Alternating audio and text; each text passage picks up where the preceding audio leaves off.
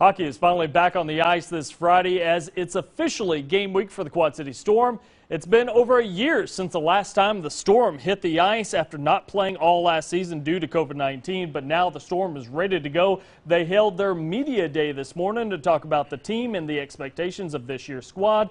And the players and coaches, well, they're excited for the season to start on Friday against Evansville. It's going to be buzzing. I can't wait to see the fans. I can't wait to be in the building and feel all those emotions.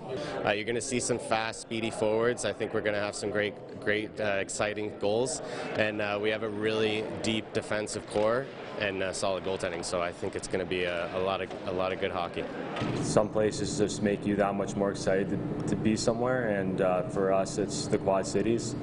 You know, playing here is just that much more special, and there's nothing more you can really say but being excited, and we can't wait for Friday. Just be prepared for some Storm hockey, and we're going to bring the best to the table. Well, you know, with the combination of the players that we had in the past that are coming back, and then you know, Ortiz's and other guys that we picked up, that will round them out and kind of build out from there. I think we have a lot of depth up front in the forward, and then even in the pipes, it's almost like we can go with anybody back there, and full confidence. So that's really nice as a coach to have.